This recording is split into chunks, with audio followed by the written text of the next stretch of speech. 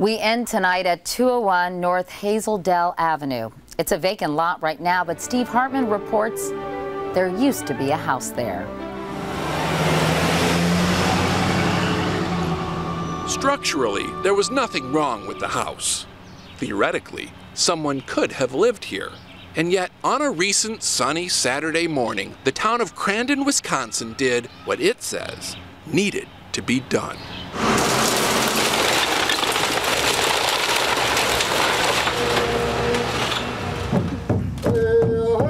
The night before the demolition, a local American Indian tribe, along with priests, pastors, and townspeople by the hundreds, all gathered to bid good riddance to their collective nightmare. And as this house is demolished tomorrow, we will chase the black cloud of darkness and despair surrounding it away.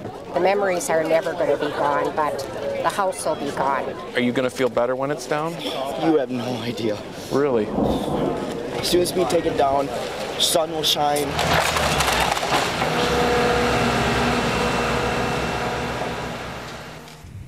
It all began last October when police were called to the house where 18-year-old Jordan Murray was renting.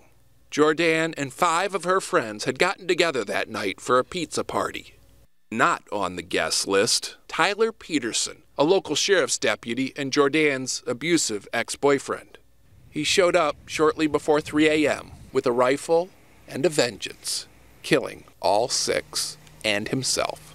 Forest calling 911. There sounds like gunshots being fired. In the months that followed, the people of Crandon struggled with the loss. They buried their dead, but the reminder remained.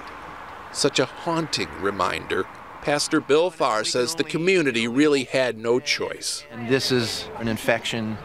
Until you get it out, you can't heal. But again, because there was nothing really wrong with the house, the owner couldn't afford to just give it up.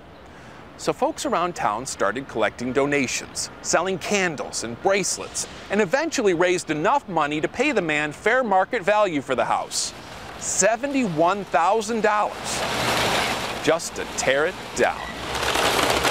A catharsis that, by all accounts, was well worth the investment.